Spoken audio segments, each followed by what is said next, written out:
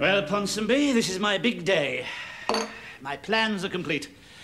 This afternoon I shall address the British Fruit Association at the Bilberry Hall, and I shall surprise them. And then after that I shall drive down to Hampshire, where my boss C.J. is holding a trout fishing competition on what is laughingly known as his country estate, and I shall give him a surprise as well. Think that's a good idea? Yes, I thought you would. And then I shall drive off into the rays of the setting sun, and Reginald Perrin will be seen no more. So you be a good earwig, all right? Yeah, all right, I know, you're not an earwig, you're a cat, yes, all right, what's it matter?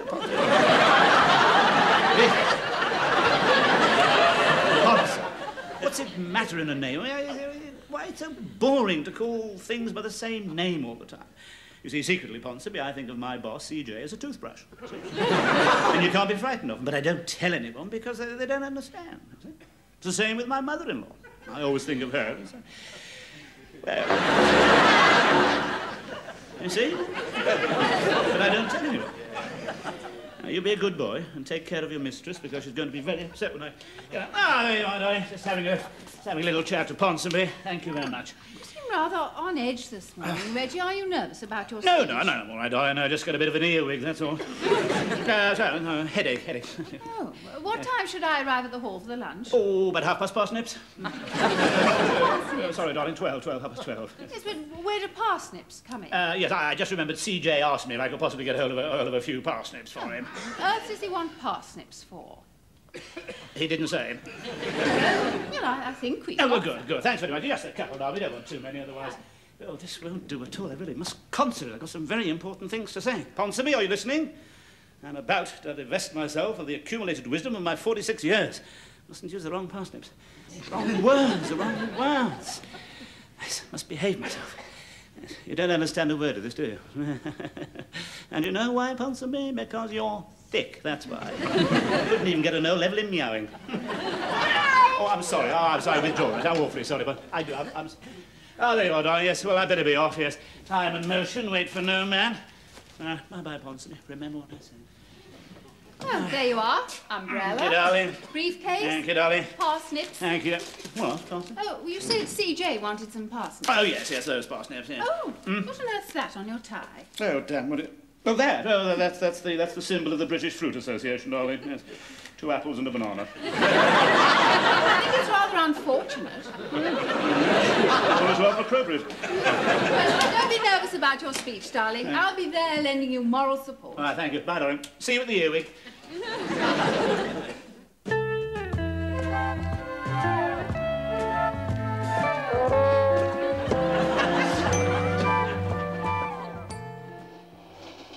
How marvellous. Last time I shall ever have to travel on this bloody train.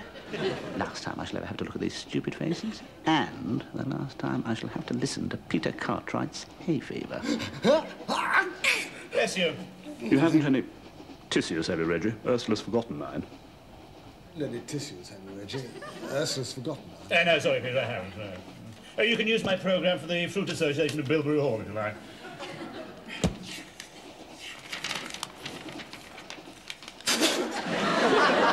You'll be needing that again.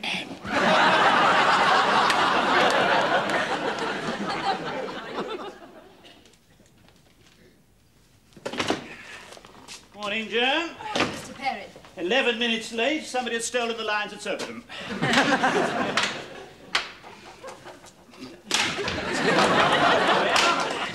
Well, I think I'll clear my desk, Joan. Good idea. That shouldn't take long. No, it shouldn't. It didn't. Is that wise? No.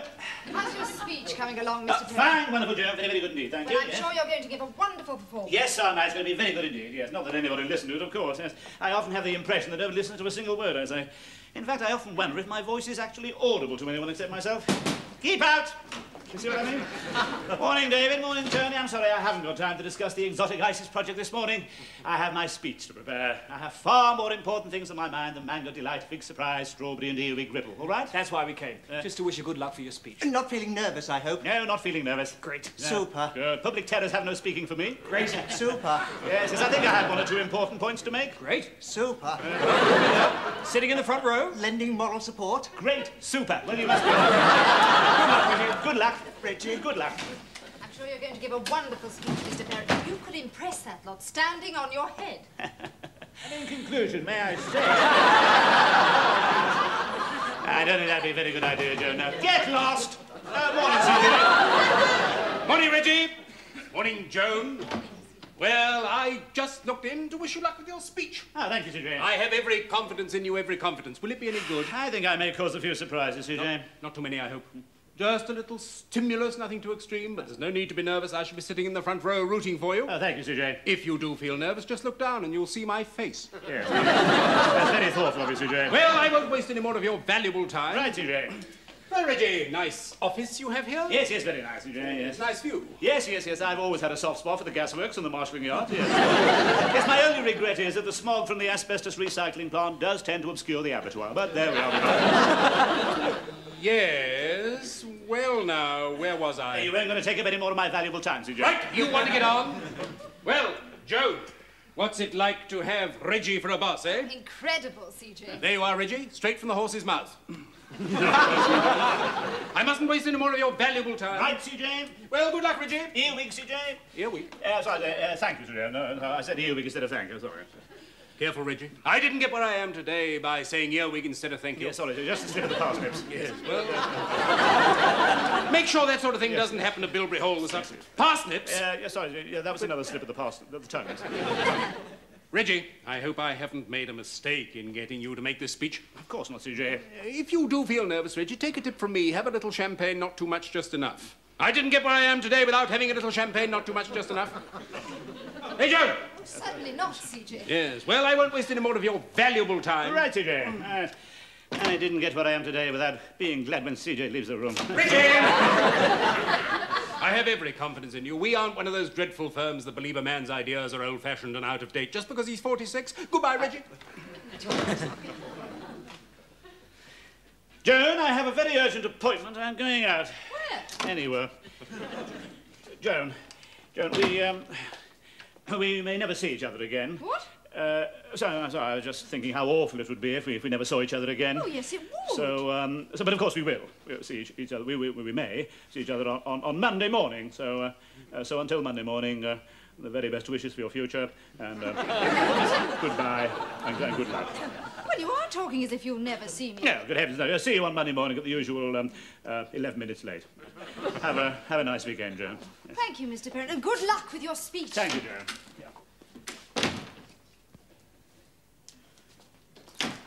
Joan, I meant what I said just now. I really value the 8 years friendship and support you've given me, and as we probably won't ever see each other again until Monday, take care of yourself.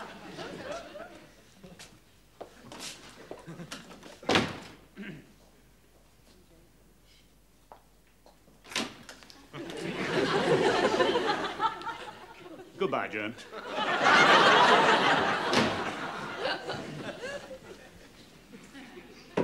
Oh, just a minute. I'm just doing some confidential tests. Come in. Reggie. Come in and sit down. Thank you. Oh, CJ's made me come and listen to your speech this afternoon. I should be sitting in the front row, so there's no need to feel nervous. Right. Now, what can I do for you? I want something, Doc. I feel nervous. Oh, so do I. It's horrible, isn't it? I've got to go to CJ's fishing contest. Yes, I just want something to give me a feeling of confidence for a couple of hours. Yeah, so do I. Yeah. Yeah.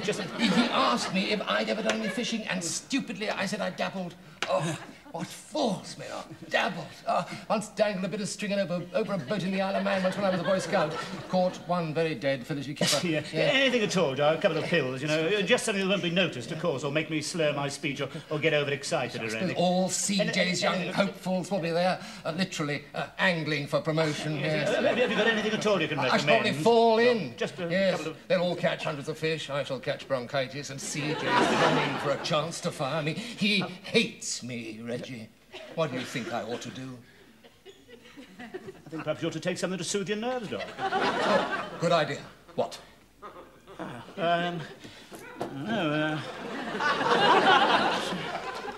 These sound pretty good. What are they? Oh, it's no, it's a long word I can't pronounce. It says ideal for nervous stability and lack of self-confidence, particularly suitable for nervous fishermen. Oh, it doesn't say that. No, take 2-3 times daily in water. Do not mix with alcohol. Sounds I say good. they sound marvellous. Yeah. Oh, thank you, Reggie. Yeah. Thank you. I wonder what they are. No, thank you very much for your help, Doc. Oh, anytime? Yes. Thanks.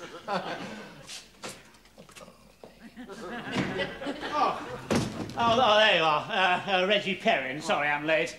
Quite all right. Sit you down. Thank you. So you can. My name's Hump, by the way. Oh, bad luck. Let me give you some wine. Dutch courage. Thank you. I'm lecturer in the philosophy of fruit at the University of Budleigh-Salterton. Well, never mind. Don't drink too much. All right, darling, I'm not a fool. May I introduce the chairman of the seminar, Mr. Elwyn Watkins? Watkins. Mr. Watkins is chief scientific advisor to the Bridgend College of Pesticides. How ridiculous. Oh, we thought we'd lost you. And let me fill you up. Dutch courage. You missed a very interesting little talk from Dr. Hump this morning. He touched mainly on the role of fruit puddings in a competitive society. You know, his thesis, in a nutshell, was that fruit puddings should not be, indeed cannot be, less or indeed more competitive than the society for which, and indeed by which, they are produced. Now that is uninteresting. Somebody kicked me. What's the name? It was me. Don't drink too much. That's all right. Well, don't kick me, darling. I'm looking forward to your talk. Oh, yes, so am I. Yeah, that makes 3 of us. Good. Would you mind passing me the earwig, please? I beg your pardon. When I say the earwig, I mean the wine, of course. Yes. Thank you very much, Rocky. Darling, do watch it. You stop it. He's at it again.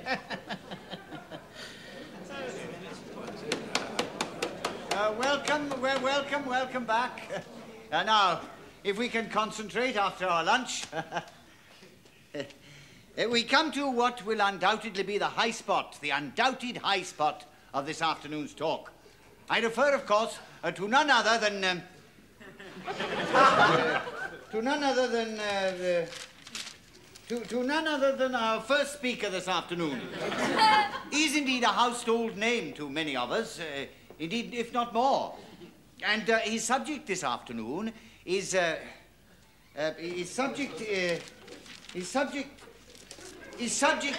subject for which he is a household name to many of us, if not more. In fact, he needs no introduction from me, so here he is. Thank you. Thank you very much indeed. Thank you, Mr. whatever your name is. When my boss said to me, Reginald Perrin, your senior sales earwig at Sunshine Desserts, they're holding a seminar about fruit and instant puddings at Bilberry Hall. I want you to talk on how we're getting our just dessert. My first thought was, what a pathetic title for a talk. And I thought again. My second thought was, what a pathetic title for a talk. But I come here anyway because I have something very important to say to you. We are told that we need more growth. 6% PR. 6% more chemicals to cure more pollution caused by more chemicals. More car parks for more tourists who want to get away from more car parks. More food make us more fat, to make us use more slimming aids, to make us take more pills, to make us ill, to make us make more pills, to make more profits. More boring speakers, making more boring speeches, more boring conferences. This is rubbish. That's right, more rubbish. Yeah. That's a very good point, Hamp. More rubbish lying around everywhere. Well, what has all this growth done for me? I'll tell you. One day I'll die, and on my grave will say, lies Reginald Perrin. He didn't know the names of the trees and the flowers, but he knew the rhubarb crumble sales figures for Schleswig-Holstein. You've got to look at, sir. Those trees, beautiful. But soon they'll all be cut down to make more underground parks. I have got good news for you. Because half the parking meters in London have got Dutch parking meter disease. You should stick to the point. I didn't get where I am today talking about Dutch parking meter disease. Ladies and gentlemen, in the audience here, my boss, a toothbrush. Let's have a big hand for CJ. That's enough. Ladies and gentlemen, as we become what we do, you show me a hero who makes fondue tongues, and I will show you a happy man who earns his living perforating lavatory paper. What do you believe in, I hear you ask? Do I hear you? No, I don't hear, but I tell you anyway. I know that I don't know. You see? I believe in not believing. You see, for every man who believes something, there's somebody who believes the opposite. What's the point? How many wars would have been fought? How many people would have been tortured if nobody had ever believed in anything? I've never heard, have you ever heard of the wars of the apathetic, or the persecution of the persecution of the apathetic by the bone idle? I think we've heard enough of this. But if we try and complain about this, we are totally standing in the way of progress. Progress? There's a word that begs the pardon. I beg your pardon. No, beg your pardon. Doesn't beg the pardon. It begs the question. I think he's drunk. Funny, so am I. And then, there you go. Oh, Doc Morrissey. The wizard of the aspirin. Off to the bog, because he's frightened of CJ's fishing contest. He's gone to practice his flies. Get rid of him, Watkins. Oh, Baldy Hump here. Oh, Baldy Hump.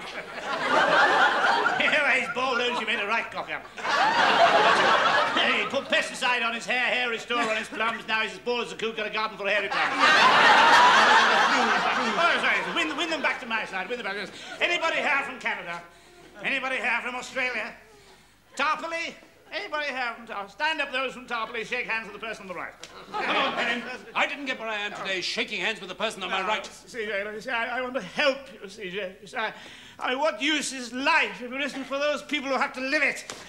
Oh, God, here he comes, old Baldy Ham.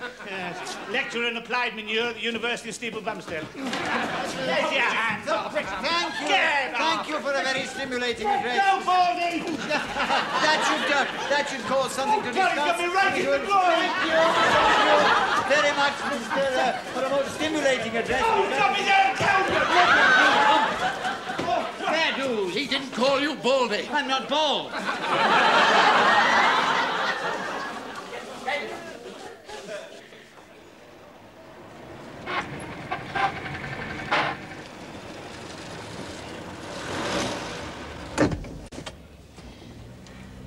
Very depressed, aren't you? You didn't even wince when I crashed the gears. I had so much to say to them. You were nervous, that's all. I was drunk. I used the wrong words. I insulted Dr. Hamp. I even asked if there was anyone there from Tarpley. There wasn't? Yes, but no, but I mean, is that to be my life's message? Is there anybody there from Tarpley? Oh, never mind, Reggie. I love you. Yes, and I love you too, darling. I must just pop out to the gents. Right, darling.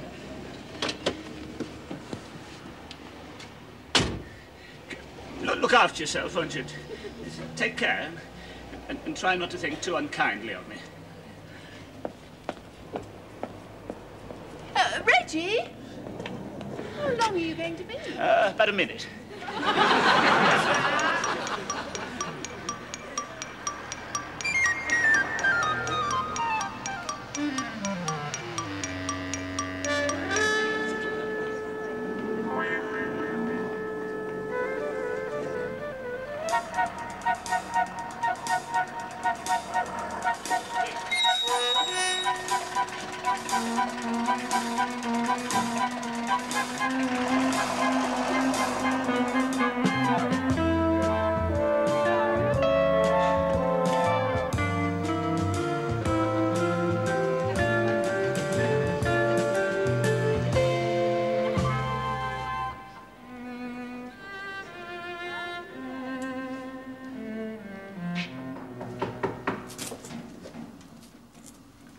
I mean... Oh, it's all right, Bill. It's only me, Mr. Perrin. Oh. What are you still here for, Mr. Perrin? Oh, there's been an emergency, Bill. Consignment of loganberry essence has to go off to Hamburg. The ship has to sail from Southampton first thing in the morning, so I've got to load a lorry up tonight and drive it down there myself. Oh, I'm sorry, Mr. Perrin, but I haven't got the authority to let you out of the lorry. Look, I tell you what, I've got a PXL2 here, double-checked through the computer. Here. Oh, I'm sorry, Mr. Perrin. Computer? Yes. Huh?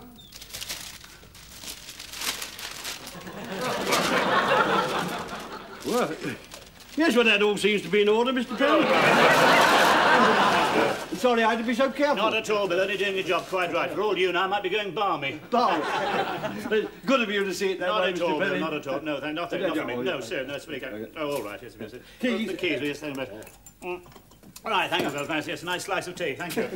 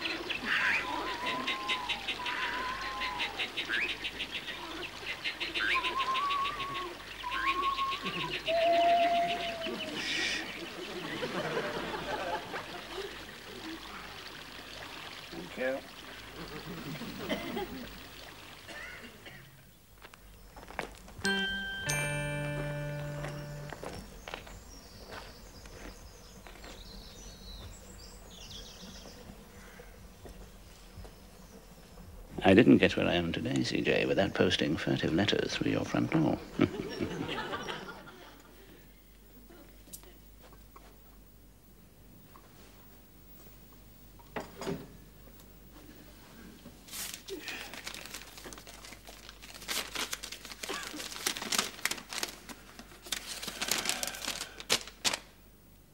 The river is public property and should not be in private hands. The fish are not yours to kill, nor are your employees. Possessions bring misery. Absolute possessions bring absolute misery. P.S. Blood will flow. Oh, some crank. I didn't get where I am today without getting letters from cranks. Wait a minute, though. I didn't get where I am today without making enemies. Blood will flow.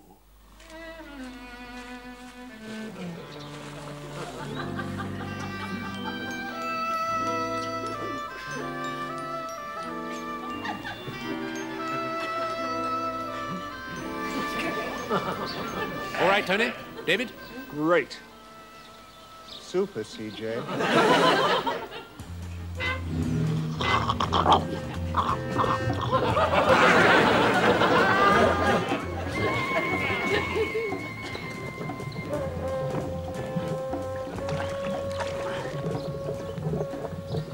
You're witnessing history, gentle bovine friends, if you did but know it.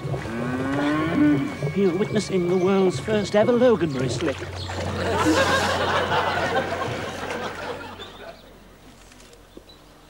I say, the river's turning red. My God, it's blood. Oh, it doesn't look like blood to me. Doesn't smell like it either. It's too sweet. Look, I'm a doctor. I should know blood when I see it. My God! Blood! Blood will flow! There's a maniac murdering all my guests! Oh, my God! One of my enemies! I've been too ruthless! Blood! Blood! Oh, ah! CJ!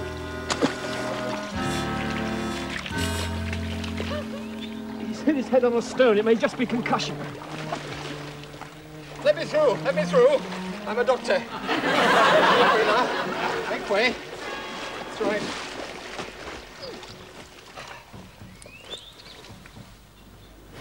My God, he's dead. You're fired.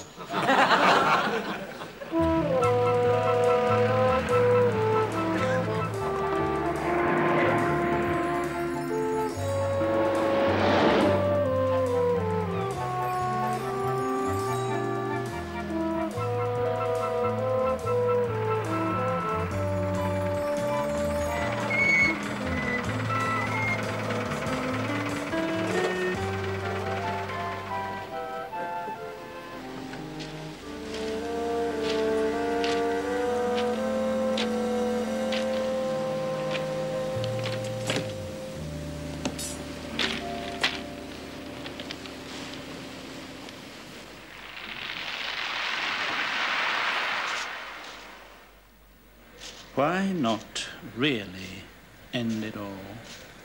Prove once and for all I'm not a fraud.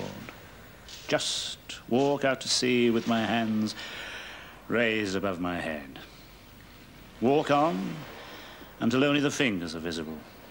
A last defiant gesture to a hostile world.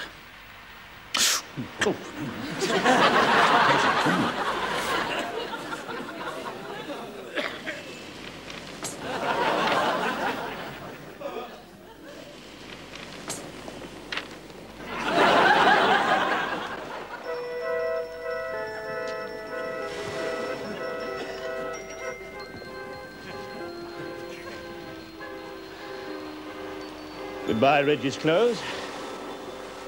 Goodbye, old Reggie. Hello, new life. Need a new name. Alistair McTavish. Lionel Penfold. No. Cedric de Vere Fitzpatrick Thornycroft. Is that right? Charles Bridport, Arthur Dorchester. No. Timothy Lyme Regis. No. Vernon Signpost. No. Which way lies paradise? I must be decisive in my new life. I will go to the right. Jeffrey Hedge, Sebastian Copse, no. Ronnie Road, Lenny Lane, no. Nathaniel Bike, no. Colin Gate, no. Colin, no. Colin what? Colin what? No. Colin what? Colin, the first thing I see when I look over the gate. Colin Cowpat. Earwig, Colin Parsnips, Colin...